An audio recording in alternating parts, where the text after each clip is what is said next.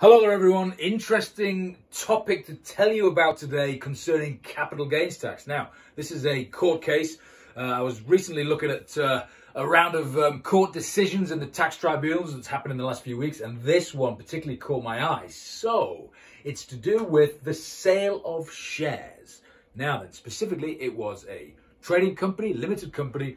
Two ladies owned this business and they basically wanted to sell it, and they got an offer, from a buyer, and the buyer said to them, right, here's the deal, we're going to give you £8 million for your limited company, but the limited company that you've got currently owes £1 million to a lender, to a bank.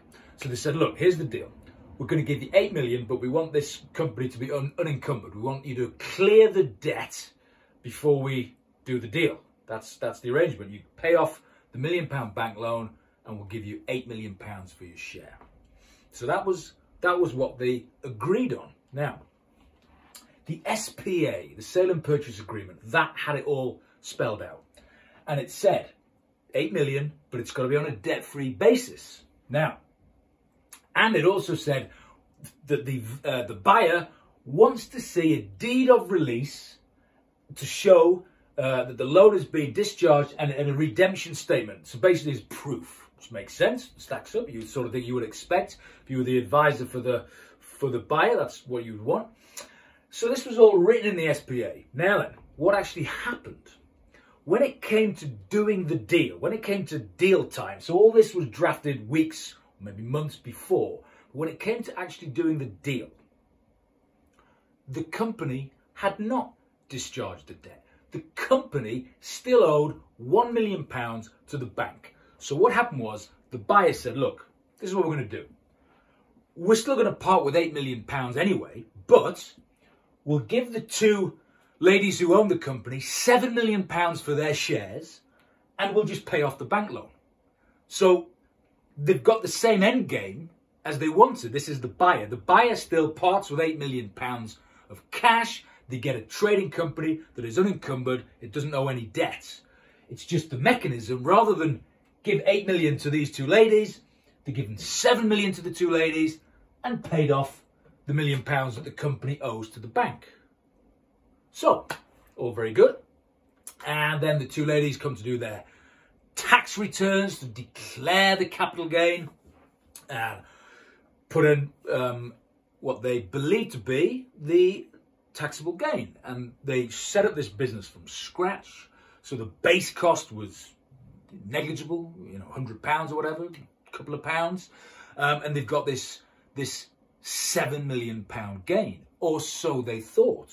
So they said, well, look, we received 7 million.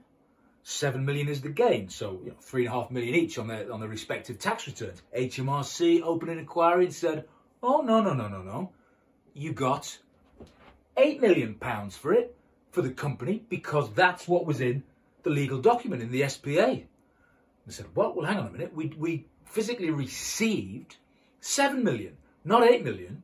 And HMRC challenged it. They said, no, listen, SPA, 8 million. Doesn't matter that you actually ended up with just 7 million in your hands. You basically, when you look at this deal, you got £8 million for the business.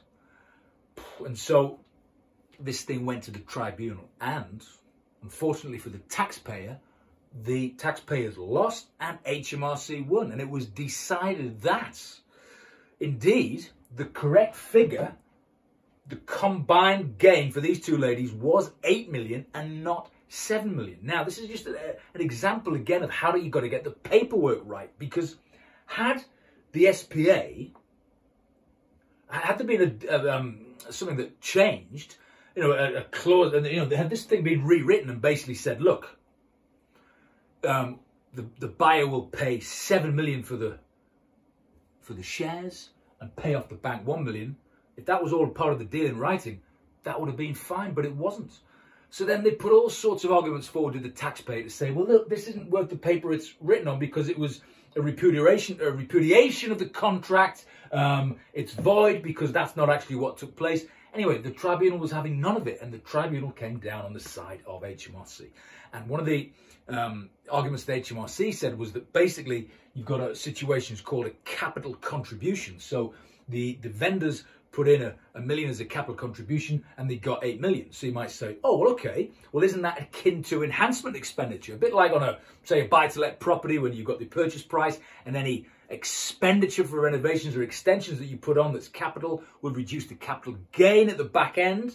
Similar kind of thing, the expenditure, but it's been tested in previous court's decision that so-called capital contributions do not act in the form of enhancement expenditure for capital gains tax. So come back to the same point from HMRC's argument that they're saddled with this 8 million gain, not 7. So very interesting case, because you may look at it and say, well, hang on, it's not fair. They got 7 million, but you can also kind of see where HMRC is coming from. Certainly the tribunal did, but like I said, if they'd changed the paperwork, then actually it would have been pretty watertight and the taxpayer would have won. So for goodness sake, do make sure that you get the paperwork right. I've said this time and time again, and it's all sorts of things in the tax world, particularly on things like selling of shares, because getting it wrong here and not changing it has meant that the two individuals have got an extra £1 million of gain that they are paying capital gains tax on between them.